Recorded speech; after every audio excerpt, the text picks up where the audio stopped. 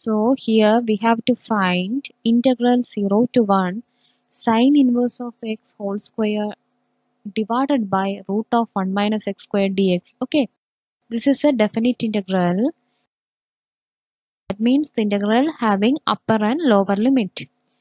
Also, this function is not in an integrable form. So in order to make this function into an integrable form, we are going to substitute this sine inverse x as u, then as t, then on differentiating with respect to x, we will get 1 by root of 1 minus x square equal to dt by dx. Okay.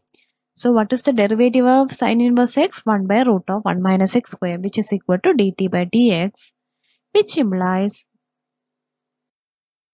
dx by root of 1 minus x square equal to dt. So we get the function in terms of t.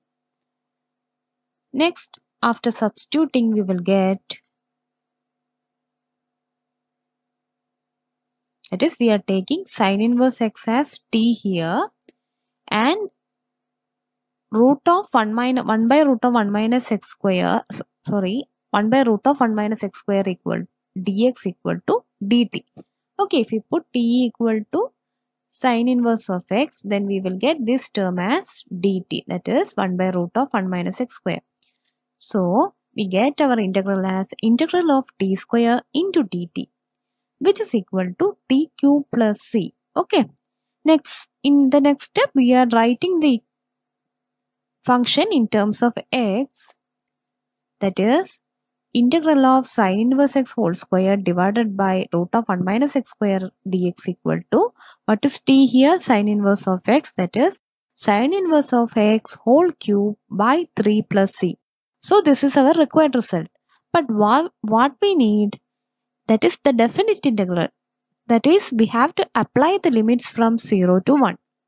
So in the next step, we are going to apply the limits from 0 to 1. That is, integral 0 to 1 sine inverse of x square divided by root of 1 minus x square dx equal to.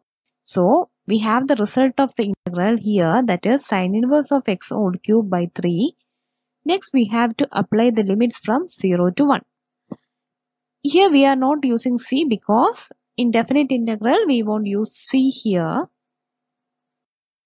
If you use c, then after applying the limits, it will become 0 automatically. Okay, so we are eliminating c here. Next, on applying limit, we will get 1 by 3, that is this 3 is taken outside, that is 1 by 3 into, that is upper limit sine inverse of 1 whole cube minus the lower limit sine inverse of 0 whole cube. What is sine inverse of 1? That is pi by 2.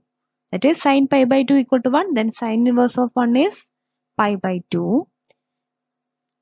1 by 3 into pi by 2 whole cube minus sine inverse of 0 is 0. That is, we get our result as pi by 2 whole cube minus 0 cube. In the next step, what is pi by 2 whole cube? That is pi cube by 8. That into 3 will give pi cube by 24. This 0 will become 0.